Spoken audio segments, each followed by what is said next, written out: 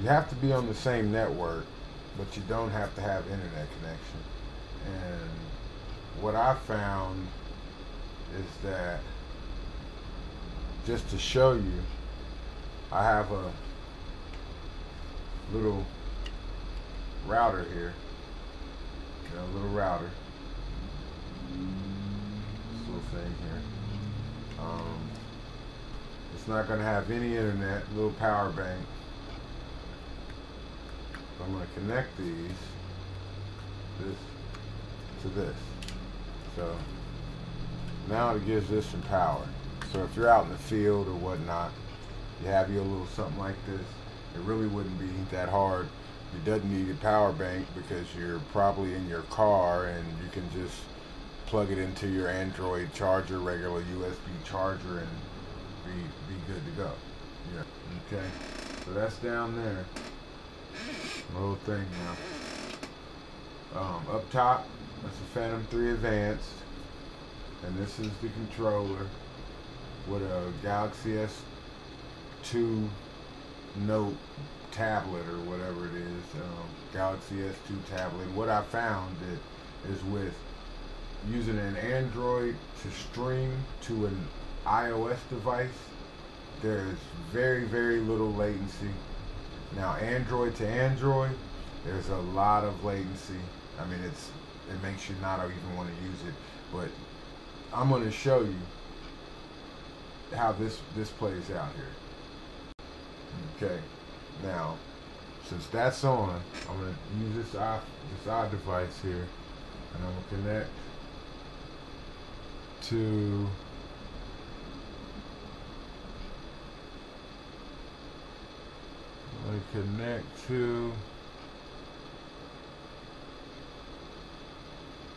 connect to this my little wireless hotspot that I have here, and I named it Drone Wi-Fi.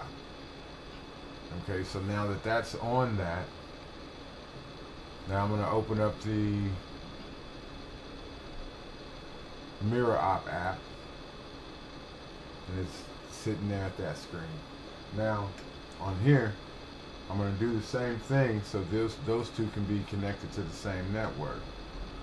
So, I'm going to open up my wireless settings, and I'm going to connect to the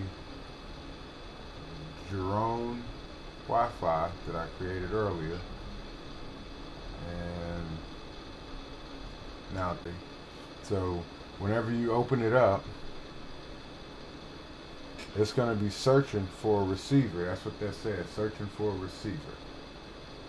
Okay, so since we're all on that same network with no internet, it found my iPad. iPad Air 2 is what I'm using. Now I'm going to hit play, and now everything on my iPad, everything on this Galaxy here is now being mirrored over there to that iPad.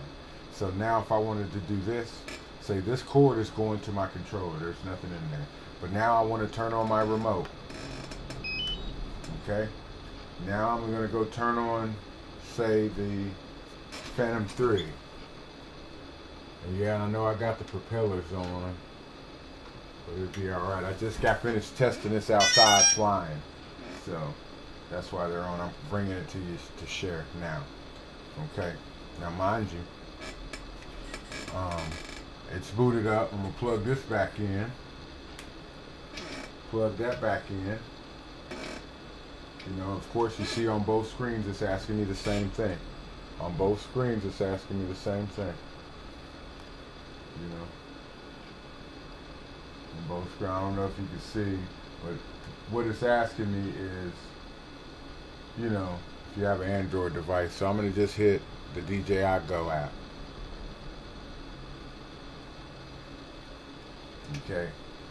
Now, as you can see, it's kind of dark in here, but as you can see,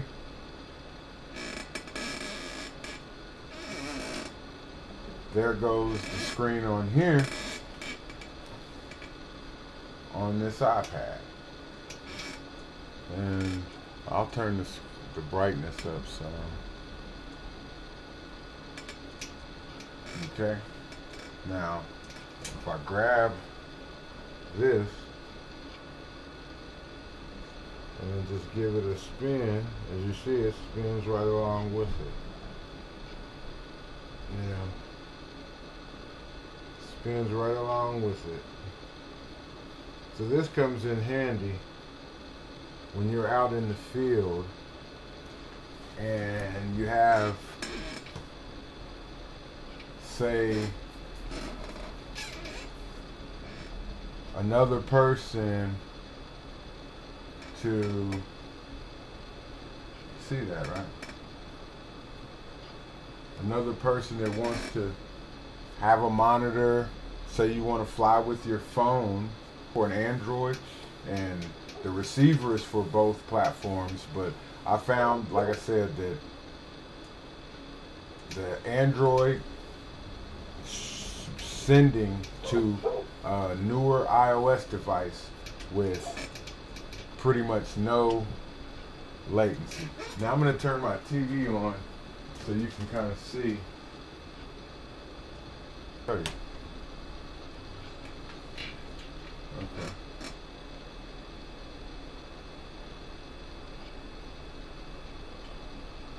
Now if you can see, they're pretty much moving at the same time.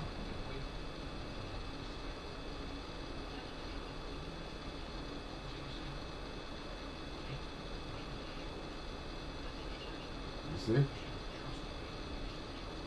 Move that out the way.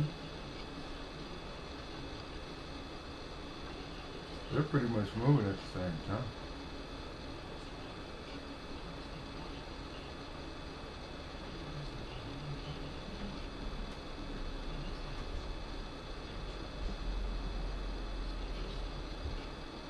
I think that would come in handy, guys.